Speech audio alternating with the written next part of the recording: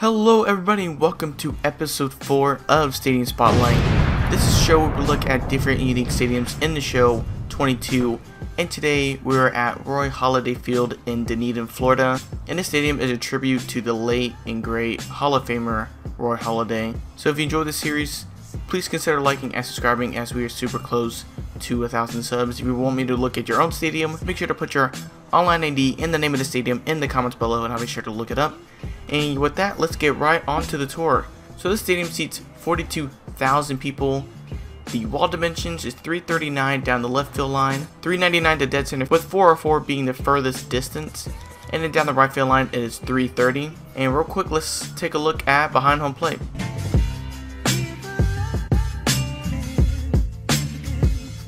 We have some concessions at the top of the lower bowl. Right field, we have a building with some billboards on it, and the name of the stadium and Roy Halladay's name on the side of it, with a statue right in the middle of this open area. We also have a sky cart on top of the building that connects to center field. We'll look at that later.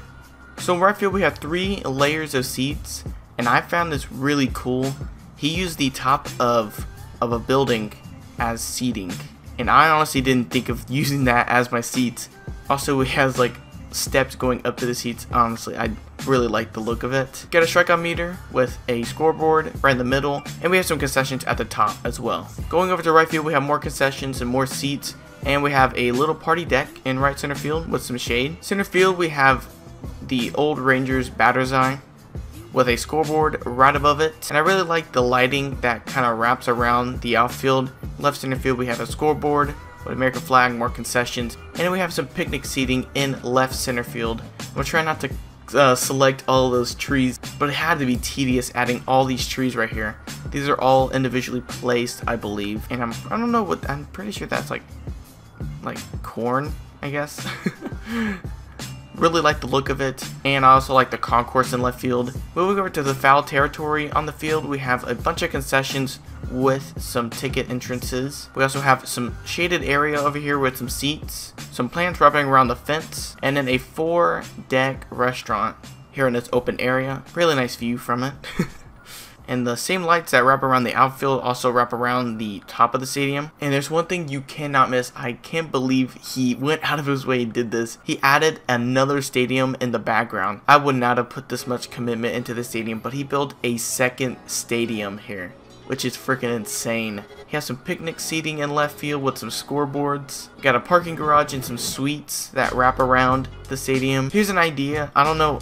I wouldn't do this if I were you, if you're watching this. What if you built a second stadium with that one being the background stadium instead of this? Like, build this one as the playable stadium and then rebuild that the other stadium as the background stadium.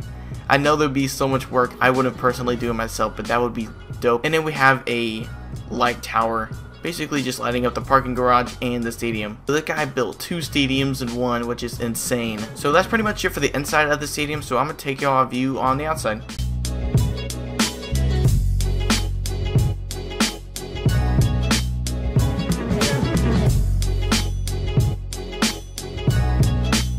Here's the view from behind home plate.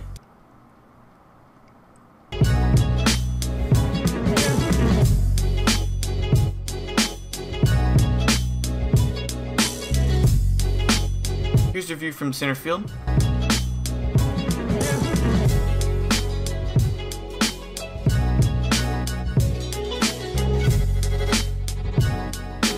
And here is a bird's eye view.